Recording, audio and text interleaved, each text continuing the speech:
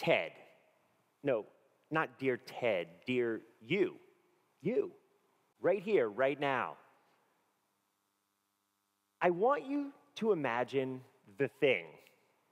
Oh, come on, you know the thing. It's that thing you can't stop thinking about. The thing that every browser and every device that you own reminds you you need and want. In fact, it's already in your cart. All you have to do is check out. Are you sure you're not ready to check out? We noticed it's still in your cart. Have you seen the colors, the sizes?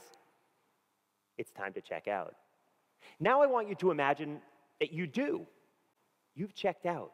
You receive a confirmation email almost immediately. And with that, the magical tracking number. That's right.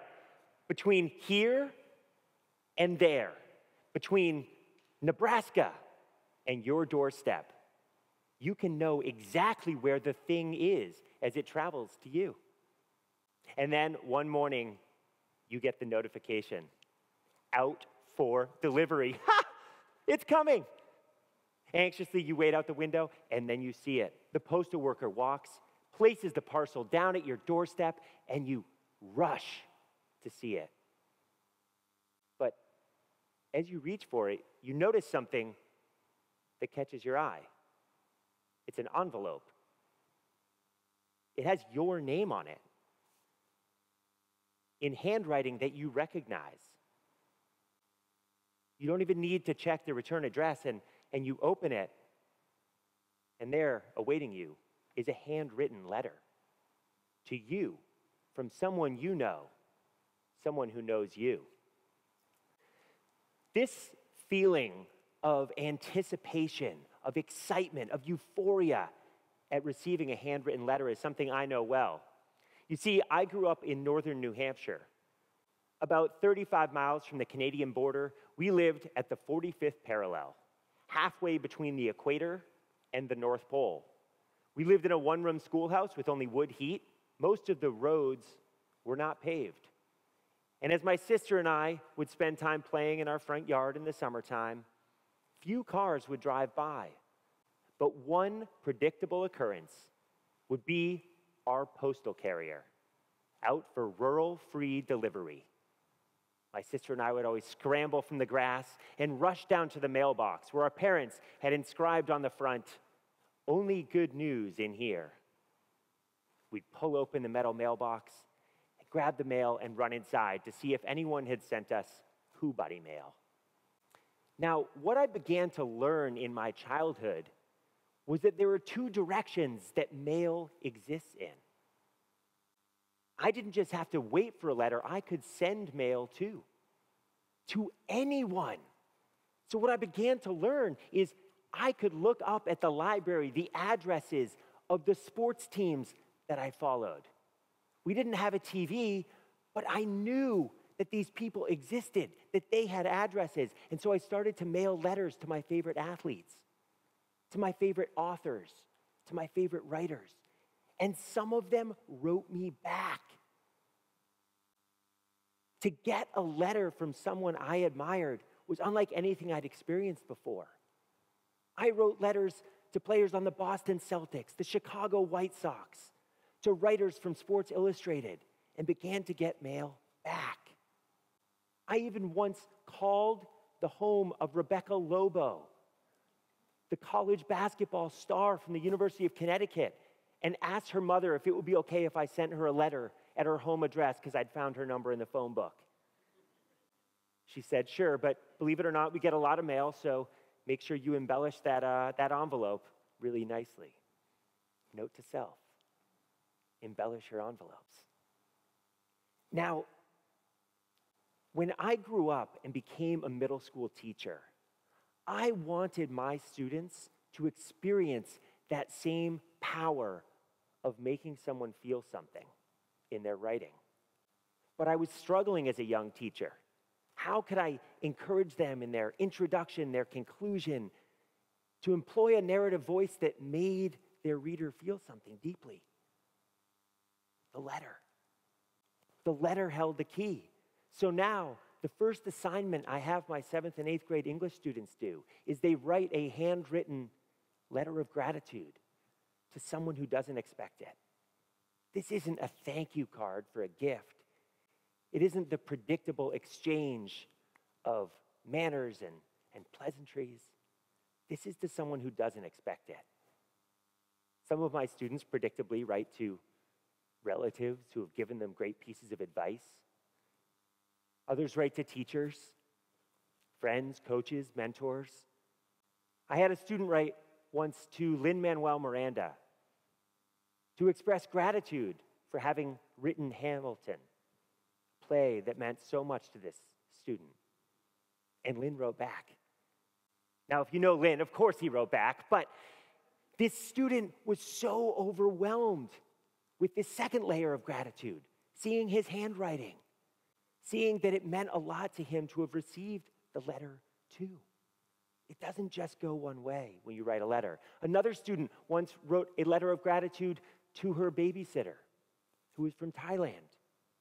She had been with her throughout her whole childhood. And she showed me the letter and said, "Can I actually have an extension? I think I want to write it in Thai." This was a language the student didn't speak, but she knew, if I really want this person to feel something, I can do that with my handwriting. I can take the time, put the energy in, and make it land that much more right here. Now, once you open the door to possibility, you start to see avenues, channels everywhere. So I started realizing I had this other grievance.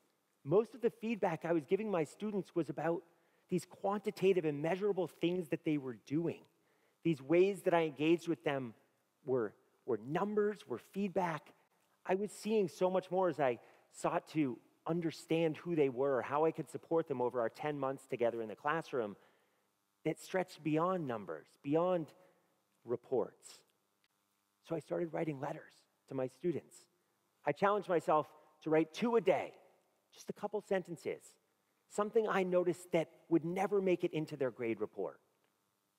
And I would check their name off on my list, ensuring that each student I taught over the course of a semester would get at least one handwritten note. Could I make those 8 minutes in my schedule? Sure.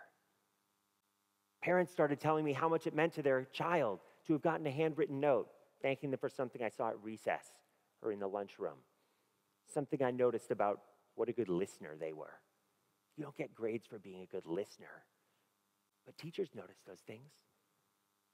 So how else could I use letters? Where else was there an opportunity to use my handwriting to engage with the humans I interact with each day?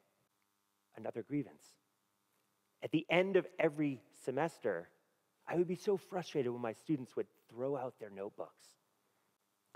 These exam review packets, we shared so much here, and you're tossing it in the recycling bin? Come on.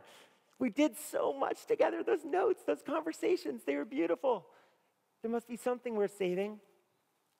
So I decided to turn my exam review packet into a letter.